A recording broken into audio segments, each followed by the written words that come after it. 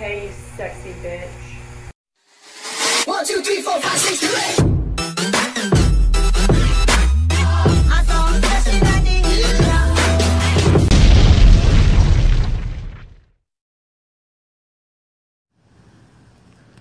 So we just got finished, stuffing our faces with turkey, pie, yams, macaroni and cheese, stuffing, cranberry sauce, and all that, great, good, tasty food.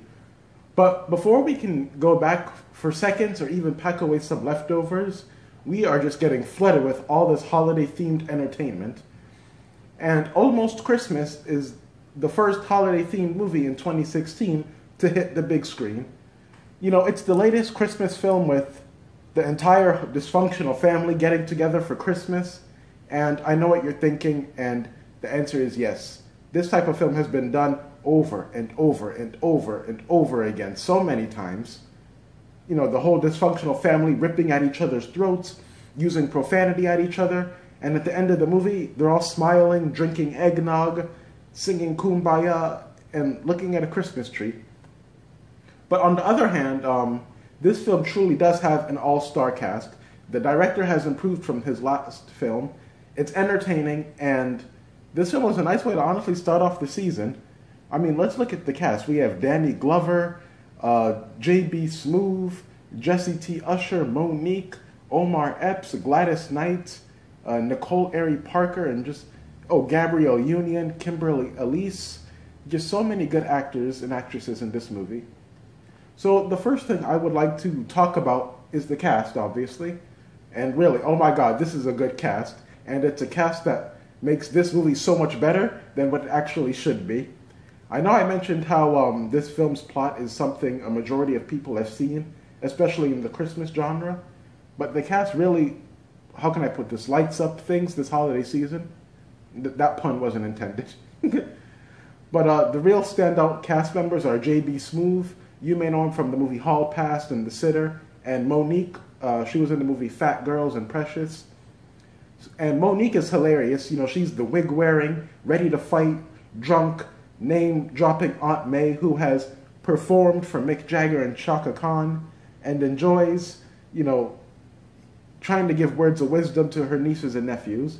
But I never thought I would say this, but Danny Glover has literally been outperformed by everyone, especially Monique. Really, the cast is the redeeming quality in this film. And one thing I have to get off my chest is the character Jasmine, played by Carrie what's her name? Carrie Hilson. Good lord, that lady is fine. Also, the film is a comedy drama. The movie does have some decent laughs, but nothing really very new. The best comedy bits really do come from Monique and J.B. Smoove, and it's usually through their dialogue. The director did improve from his last film, so I feel like he is getting more efficient with filmmaking and storytelling. But where this film falls flat is the script. The script is very generic, and it's been there, done that type of story, even for a holiday-themed movie. And even though this movie is a comedy drama, I would consider this more of a comedy than a drama, because the drama is a little bland in my opinion. It's very, how can I put this? Danny Glover, this is not really a spoiler, but Danny Glover's son, his youngest son, Evan, is addicted to painkillers in the movie. And I feel like that's something that could have been more dramatic and explored. How can I put this? Maybe he gets more violent, or he becomes really, really addicted and it changes his emotions. Maybe he passes out. Maybe the son could have overdosed, become more violent towards his family members, clutch his chest while singing Deck the Halls, and the next thing you know, he's falling ass backwards into the tree and suddenly stop breathing. Anything, really. I just feel like the characters were, when it came to the drama, were really underwritten. So these are my final bitch and Buddha thoughts on the film Almost Christmas. The film's plot is a little weak, but it's the cast that really keeps it strong. We get all our usual Christmas movie moments, putting the giant Santa Claus statue on the roof. That doesn't really go according to plan. Kids giving words of wisdom to adults. And a character putting his family first and work second. Joyful dancing in the living room. And the big surprise at Christmas dinner. And I hope I didn't spoil the movie for anyone who's interested. But none of these elements are really new in a Christmas movie. They've all done it before. It's a good movie for the holiday spirit, and personally I had a good time, and I think most of you will have a good time.